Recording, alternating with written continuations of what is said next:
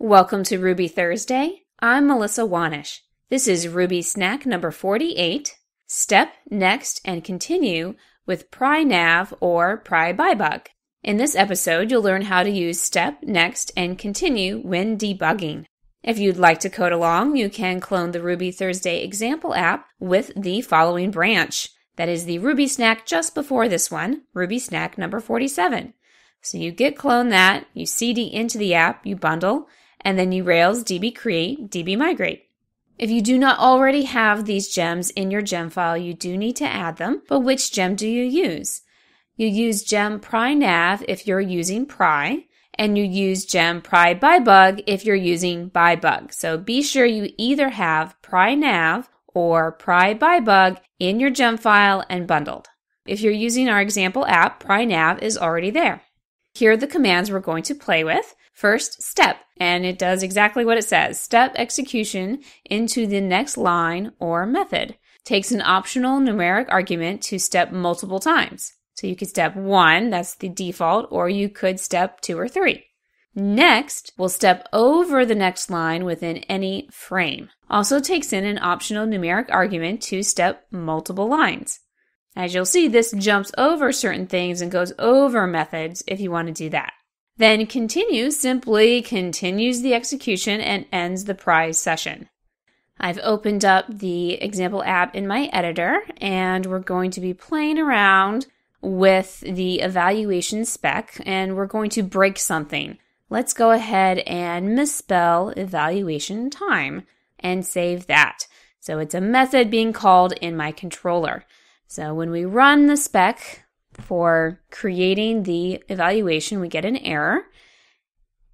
And we look and see it's on line 82. So that points us in a direction. But what if we weren't quite sure where the error was happening or what we're missing to cause that error? So we're going to go ahead and add a binding pry right here in the controller.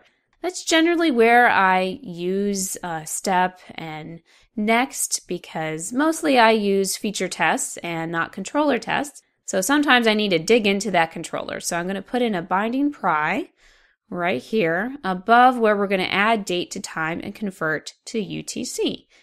So let's go ahead and run it again. And it will stop right above there. And then I can do several checks.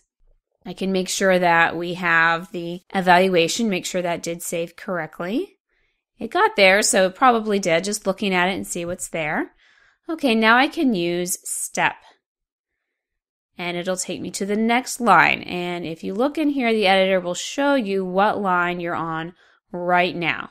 So it's going to call that method. So step will actually move into that method so we can see what's happening there. So we're going in to add to time and convert to UTC. So now we can step again. Okay, so then the next line causes that error. If you get a whole bunch of stuff you're not sure about, it's going into, error mode. It's going to show you an error.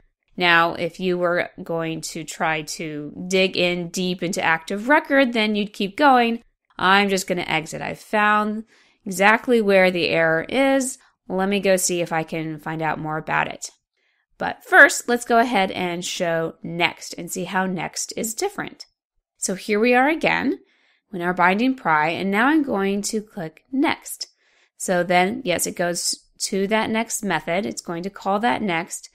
And then next skips over the method, doesn't go into it. And so now it's telling me, okay, I'm going to now serve you an error message.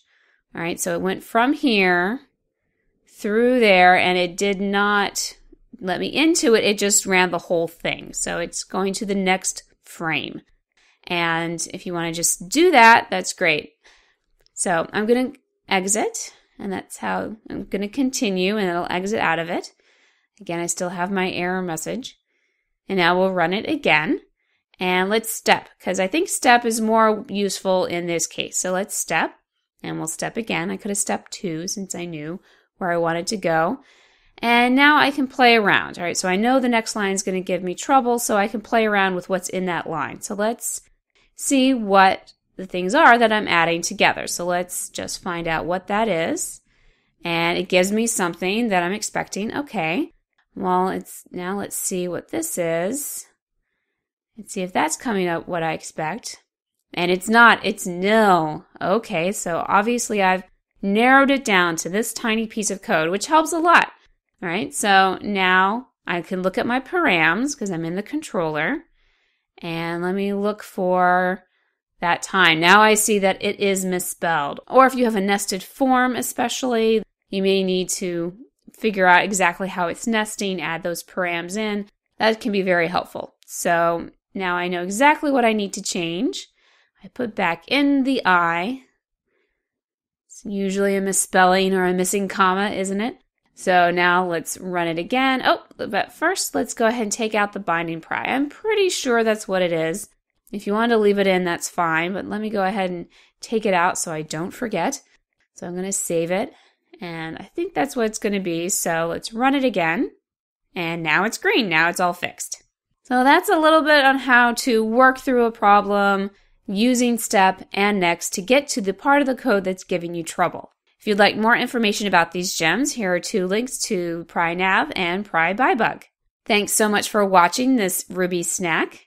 If you are not already on my mailing list, head on over to rubythursday.com to sign on up.